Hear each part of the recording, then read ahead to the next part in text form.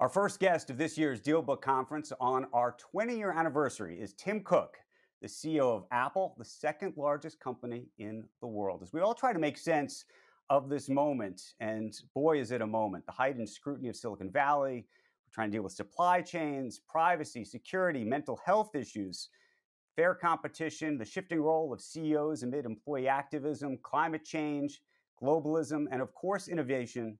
There is no one I would want to talk to more than Tim Cook. He took over from Steve Jobs, of course, just a decade ago, and under his leadership, Apple now has more than 1 billion active iPhone users across the globe. The company's value has increased from $348 billion to about $2.5 trillion. He is, dare I say, one of the most consequential business leaders on the planet and of our time. And Tim, I want to thank you for being here to help us kick things off. Thanks, Andrew, and thanks for inviting me. I'm looking forward to the conversation. Tim, you are marking your own anniversary in this job, 10 years since the passing of Steve Jobs. And I thought we could actually start there because in many ways you could help set the table for the day.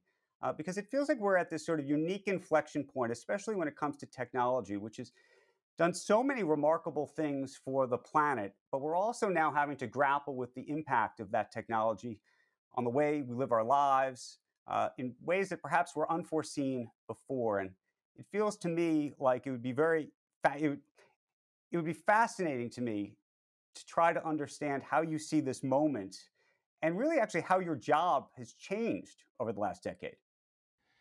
I'm still very optimistic, Andrew, and I look at technology and I think about all of the things that we can do, both are doing and can do in the future, if technology is used to serve humanity and not the other way around. And so, whether it's 10 years or longer, I always think about the user and are we doing the right things as a company to help improve their lives and empower them to do things they haven't done before. With my 10-year anniversary, I'm also thinking about 10 years without Steve. And so it's a bit of a sad time, too, for me thinking about that. From my point of view, he was the inventor, the entrepreneur of the decade, or of the century, rather. And there's just nobody quite like him, and I miss him every day. He used to talk about Apple being at the intersection of technology and humanity. And boy, are we at that moment now in terms of some of these larger questions that have been raised around privacy and mental health and so many other things. What do you think he would think of this? I think he would be happy to see what Apple is doing and Apple's role in helping people and helping improve their lives and still caring deeply about the products that we put out and how they're used and so forth. I think in terms of the broader issues, I think he knew some of them were coming. I mean, he talked about privacy over a decade ago and really geared the company decades ago to fight for people's privacy. But, he said something very simple. He said that people should know what they're signing up for, that you should ask them repeatedly for their permission in plain language. And you look back and it's so simple, but yet it's been so profound that hasn't been the case many times. And so I think he had the vision to know that a lot of these issues were coming. You've made a number of big moves and changes, in fact, in terms of the operating system around the iPhone in the past year, around privacy, specifically to give users the access and optionality to effectively say, no, I don't want to be tracked. We're starting to learn the impact of that, not just on users themselves, but on some of the companies and developers on your platform. Collectively, it appears that there have been estimates that companies like Facebook and Google and others have lost about $10 billion in revenue as a function of not being able to track users. Do you think that's a good thing? I think I don't know about the estimates, Andrew, so I can't testify to those kind of numbers. But I think that from our point of view, privacy is a basic human right, and that the people that ought to be deciding whether the data shared is the person themselves. And so what we've been all about is putting the power with the user. We're not making the decision. We're just simply prompting them to be asked if they want to be tracked across apps or not. And of course, many of them are deciding no and never wanted to be. It's just that they didn't have a choice before. And so I feel really good, and I'm getting great feedback from users about having the choice. Okay, so what do you do personally? And I will tell you, I oscillate. There's sometimes where I'll say you can track me while the app is open. Sometimes I say you can track me all the time. Very rare, actually, that I say you can track me all the time. And a lot of times I say don't track me at all. I do a combination of those two, and to me, it depends on the trust of the developer. You know, So do that's a great question, though. But how do you know? uh, I'm not sure you really know definitively, but you have a feel. And I think the companies that are more trusted are likely getting very different results than those that are not trusted. That's fascinating in terms of that trust. Obviously, one of the companies that's come under a lot of fire for trust is Facebook.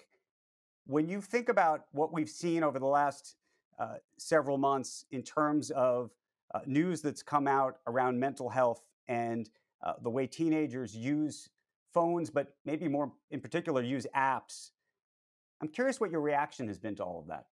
I think mental health is one of the most important topics of the time. And I think it's been taboo for so long. It hasn't been out where people felt free to talk about it. And I think it deserves great research and study, and that all of us should care about making products that help people's mental health, not plays against that. So you've worked on adding screen time and all sorts of other features. But then there are apps on the platform that now are raising questions like Instagram, like Facebook. We've heard, Mark Benioff say that Facebook is the equivalent of a tobacco company. Does it make you rethink what apps are allowed on the platform? It makes me rethink about the tools that we're providing and to make sure that we're providing great tools for people. Ultimately, I think it's the person's choice. But I know that when we implemented screen time, I found that I was doing things I didn't know I was doing. And so I think having sort of uh, a truth point where you can't deny that you're spending X hours a week on things that you might not want to spend X hours a week on, or getting hundreds of notifications in a day. These kind of things, it's powerful what the data will do to your behavior. And I know that I've changed my behavior based on screen time. I think social media apps represent, in terms of time spent, something like 40 or 50% of the amount of time on the service, and whether you think that's healthy. I think it depends on the person, Andrew. I think it depends on what you're doing. I think if you're scrolling mindlessly or letting yourself be spun up on negativity, I think this is bad. I think it's bad for your mental health. I think it's bad for the people around you. Uh, but I think the person that ultimately has to decide that is that person. And what we have to do is provide the information for them to be able to do that. One of the big debates over this past year has been about the App Store itself and the role and power that the App Store has. Obviously, there's an ongoing lawsuit related to Epic, but there's larger questions about platforms and the power and influence of those platforms. And I'm curious how you think about that. I Mhm. wanted to mention just recently, Mark Zuckerberg, who was talking about his new um, metaverse, said that this period has been humbling. And he said, living under their rules, I think he was referring to Apple, has profoundly changed my view on the tech industry.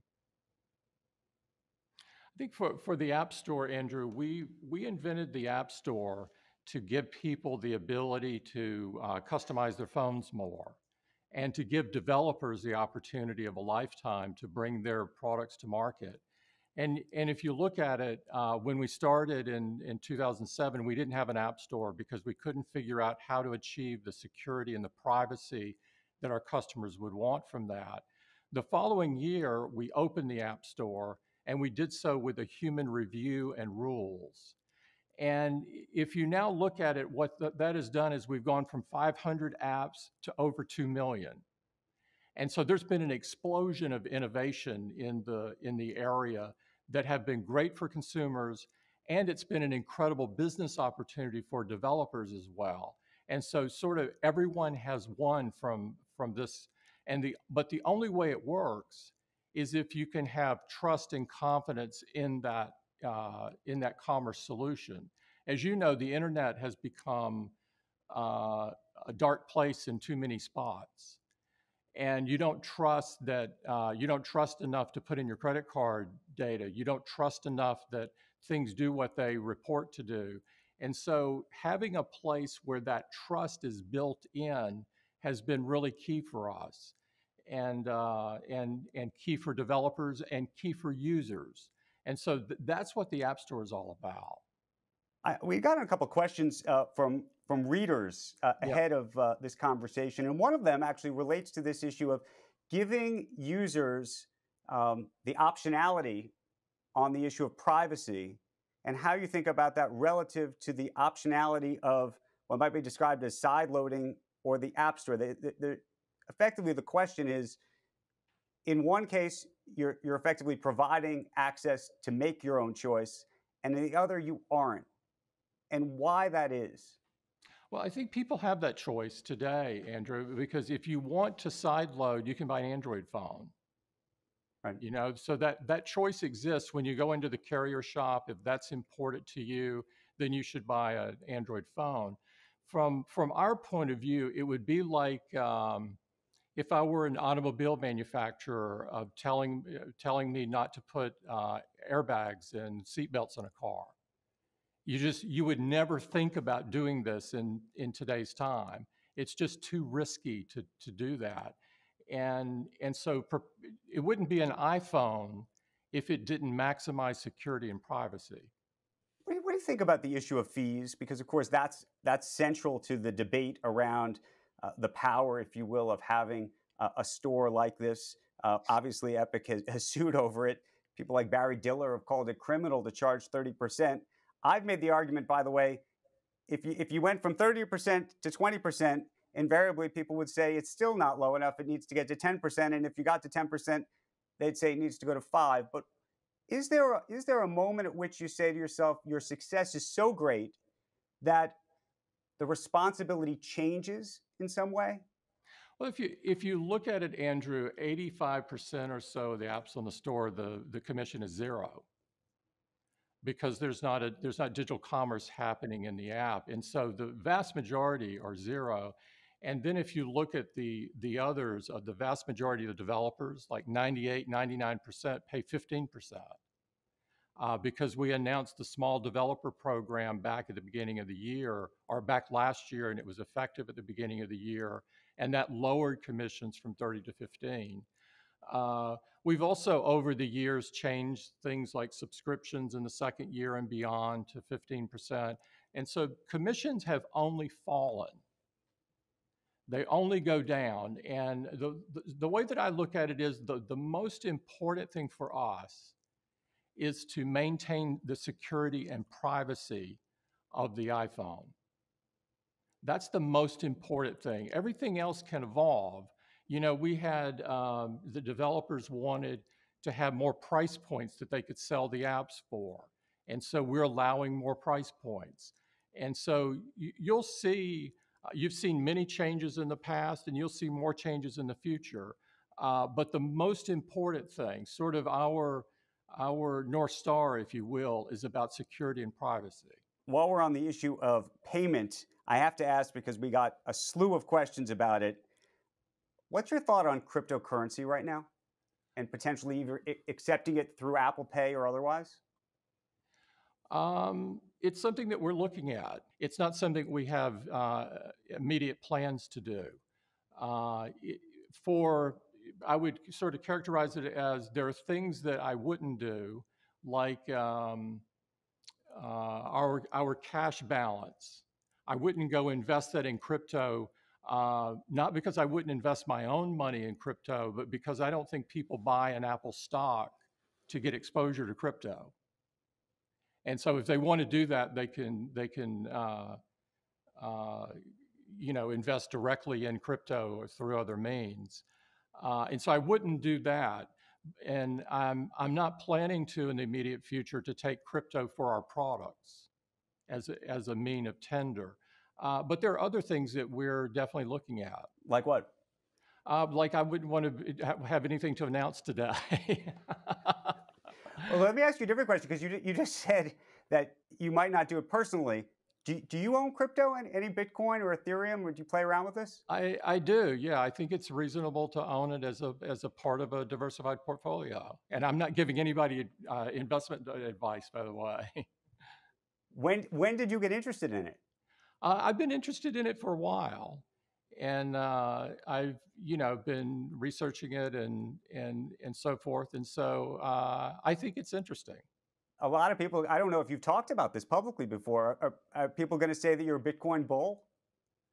I don't know what they're going to say. I don't want to put any labels on me. It's just that it's something that, from a personal point of view, I'm interested in. Well, while we're on the topic, what about NFTs? That feels like the next level of this. I think it's also interesting. I think it will take a while to play out in a way that is for the mainstream person. But I think it's interesting. A lot of people talk about NFTs in the context of VR and AR. We just heard from Facebook and Microsoft getting into the metaverse. What did you think of those announcements, and how does Apple think about it? Well, I wouldn't want to talk about those announcements, but in terms of we've always said that AR is a core technology, and it's a technology I get super excited about, and I think it's profound. And I think it's profound in terms of the things that you can do with it, and the enhancement to people's lives and the improvement in people's lives. But humanity has to be at the center of it. It's like any other technology. It has to be about humanity and helping humanity. And so you can bet that the way that we look at it is like that. But it's an area of great opportunity, I believe. But do you think that there will be a day where we'll all wear, VR goggles and live in a digital universe? All is a big word. Is a very big word. And I think there has to be advancements in technology that are beyond what is possible today. But I get back to AR today is alive and well. We have the largest AR platform on iPhone.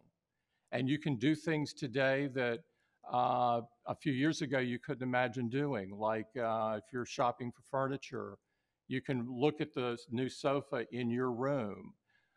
If you're designing a home or designing a home for someone else, it's a great use of AR. And so there are things that are possible today.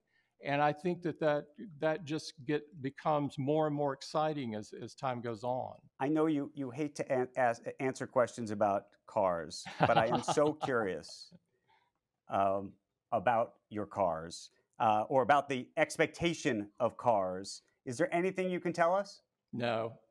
We try not to talk about the future too much, because we've got so much going on in the current day that we try to be secretive about the future. And so I don't have anything to share today. It wouldn't be us if we didn't keep something up our sleeves.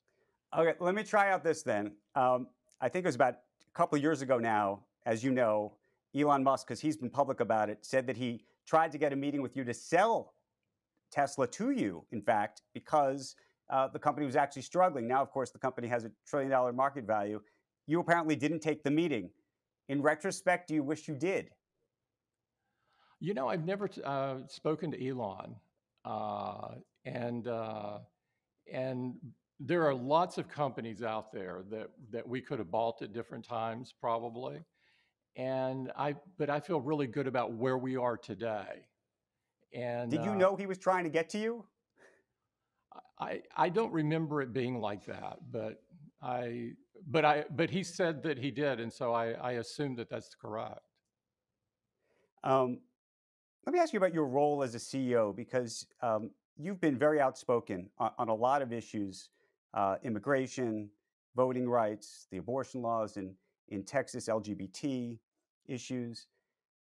And I think a lot of leaders and the public are trying to understand the role that corporations should play today when corporations feel that they can speak out and take a side, if you will, and when Hmm. they can't, and how you think about that. I think about not wading into politics, but sort of sticking to a lane on policy.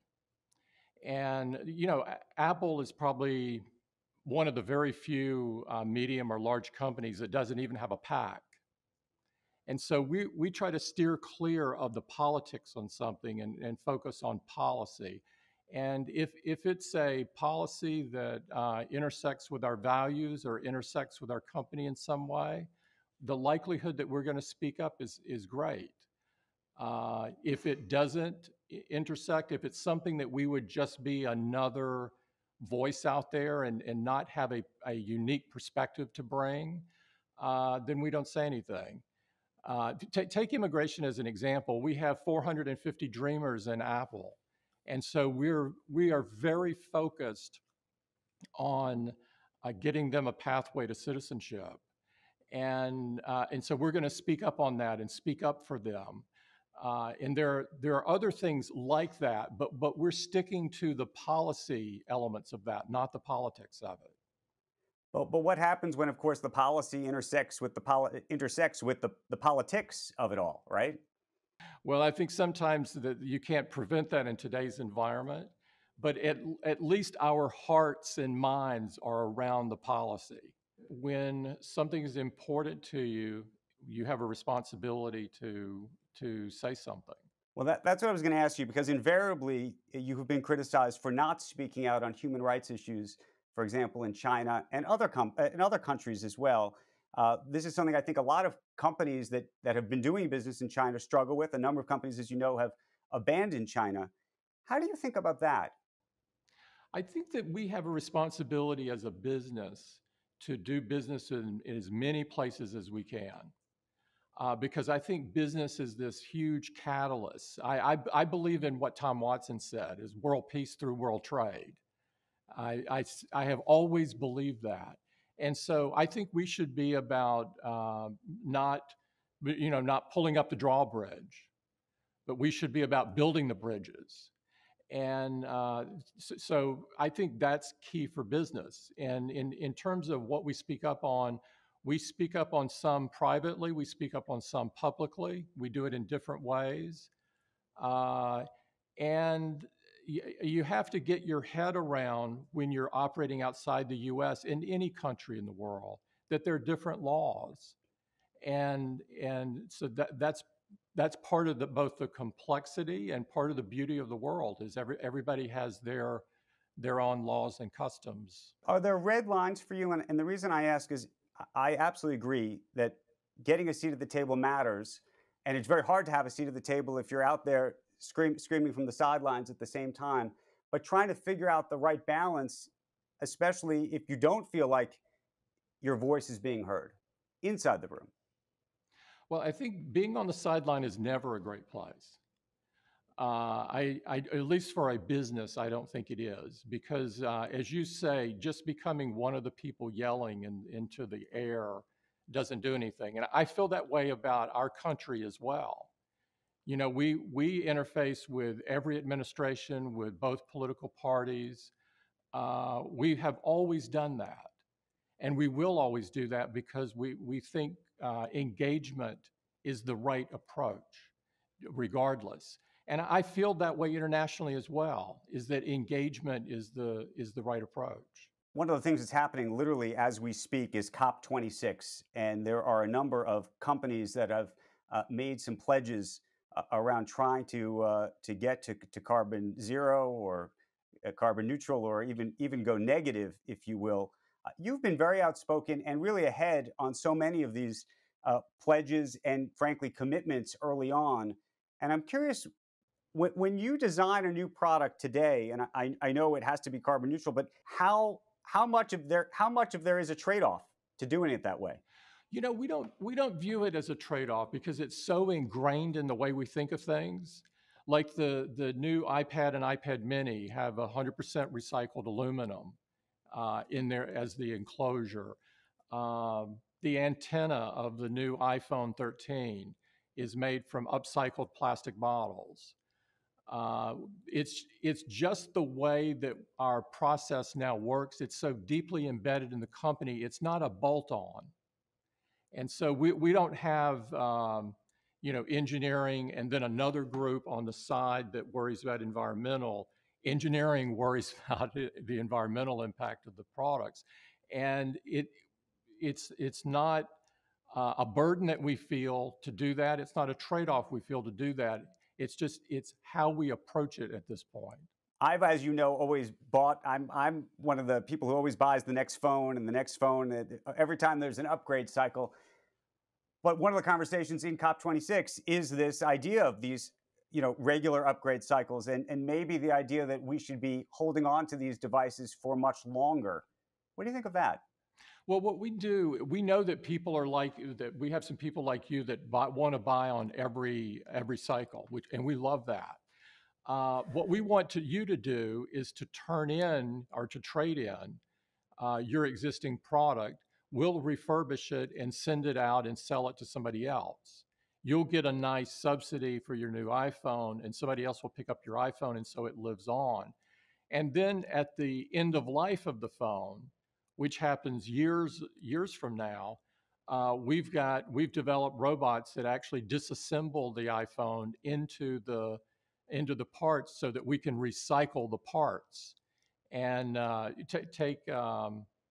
take the watch that we just announced, the Series 7 watch. 99% of the rare earth materials are recycled.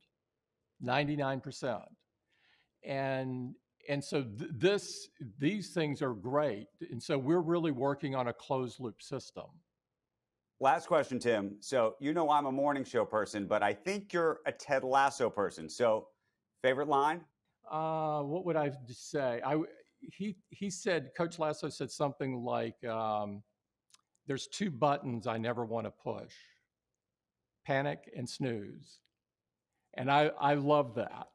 I love that. He has so many great lines, and it has resonated with so many people around the world, and sort of come out at exactly the right time during the pandemic, and has been a moment of positivity that all of us want and all of us need, frankly.